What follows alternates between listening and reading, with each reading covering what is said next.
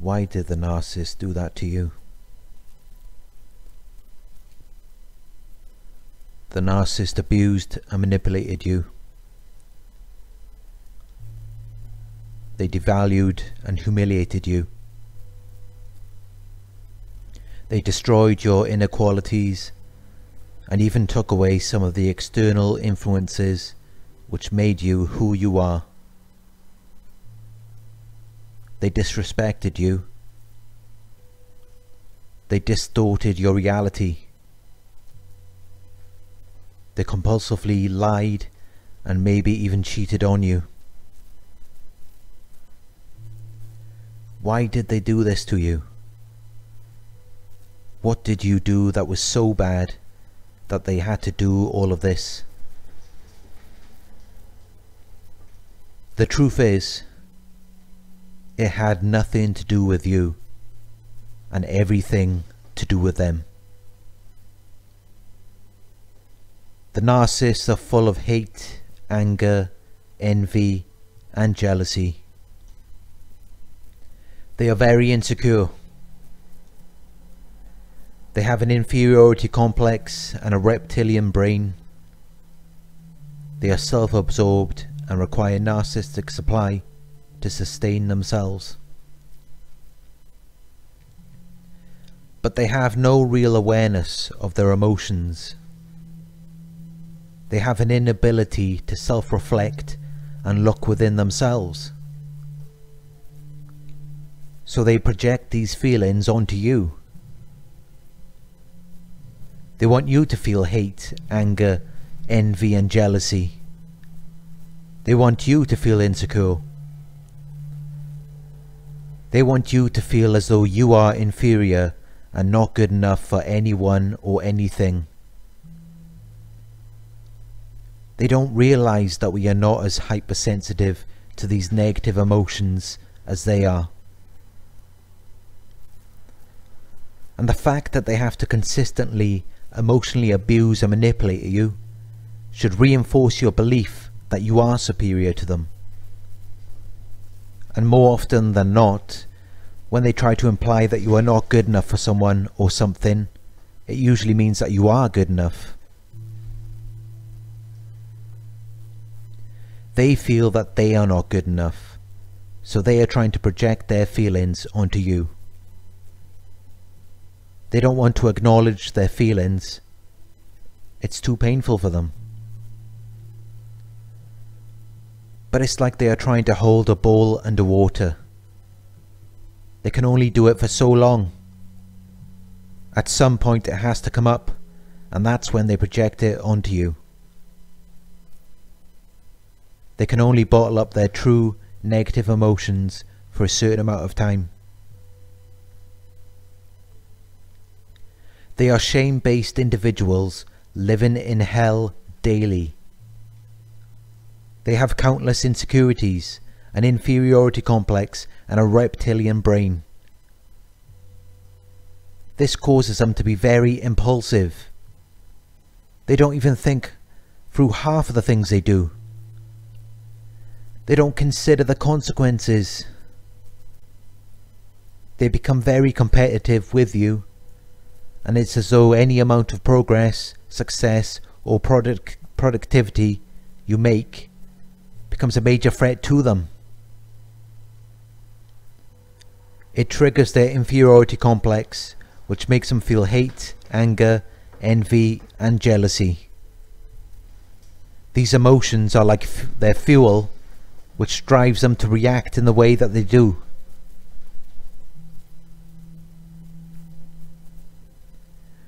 There is no such thing as a relationship with a narcissist. They are self-absorbed and only care about themselves. Their impulsive nature overrides any morality or any relationship contract.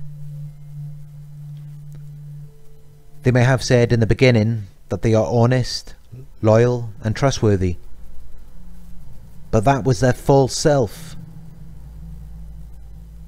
They appealed to your own ideals.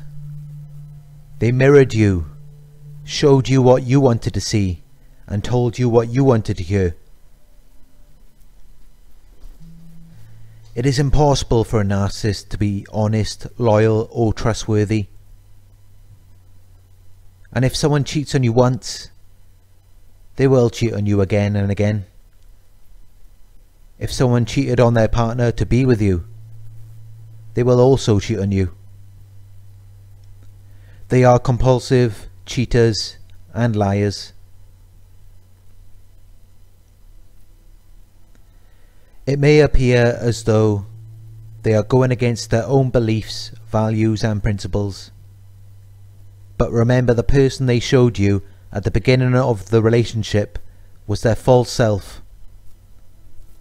Those beliefs, values and principles were never theirs.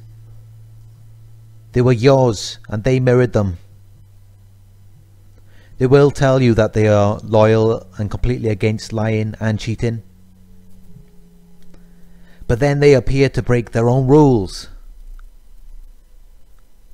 If they cannot honour their own morals, how could they ever honour yours? Because of their impulsive nature, they can't even trust themselves. So if they can't even trust themselves, how could you ever trust them? How could they ever trust you? This is where the hypervigilance and paranoia comes in. They are expecting you to be cheating or lying on them because they have done it. If they haven't done it yet, it's only a matter of time until they do, and they know that. The truth is, there is no such thing as a relationship with a narcissist. It's a transaction, and this transaction will only be long term if you are willing to put up with their compulsive cheating and lying, as well as psychological, emotional and even physical abuse and manipulation. This transaction with a narcissist will have to be the opposite of everything you would expect a relationship to be.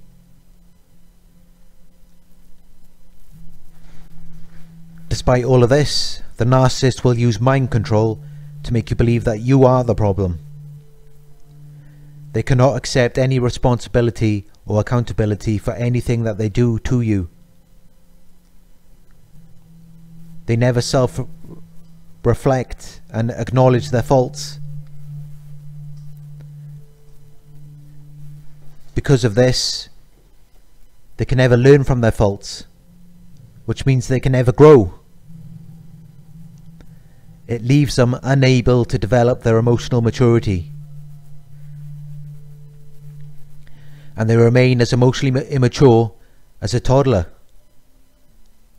Just look at how they abuse and manipulate you. Look at their narcissistic rage and narcissistic injury. This is all clear evidence of their poor emotional development. A long-term transaction with a narcissist could result in you losing your mind, losing your self-esteem, self-value and self-respect. Many narcissists won't stop until they've nudged you to suicide, and even if you survive the suicide attempt, they will continue to push you again and again. Some narcissists have even killed their victims themselves. This is why we need to avoid these types of people. They are very dangerous and unpredictable. You don't know what you're getting yourself into when you deal with them. You find yourself getting caught up in a lot of their problems. With a narcissist, you are destined to lose and become miserable just like them. But if you break away from them, you can be the person that you were destined to be. Everything you could never be when you were with them. Everything they always prevented you from achieving in your life. Remember that person. Remember the person you used to be before the narcissist came in and started controlling your life. That's who you really are. That's the real you. And that person didn't go anywhere. They are still there inside you. Remember how happy, loving and fulfilled you were before the narcissist came in and trained you to be miserable and dissatisfied with life. Life is meant to be enjoyed, not endured. And you have all of the capabilities to enjoy your life within yourself. The only obstacle that prevented you from doing that was the narcissist. They could never be happy or fulfilled with their lives, so they tried to shut yours down. Well, no more. It's time to remember who you are. It's time to stand up and be your true self.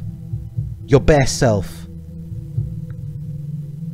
Everything the narcissist tried to prevent, that is the person you are meant to be.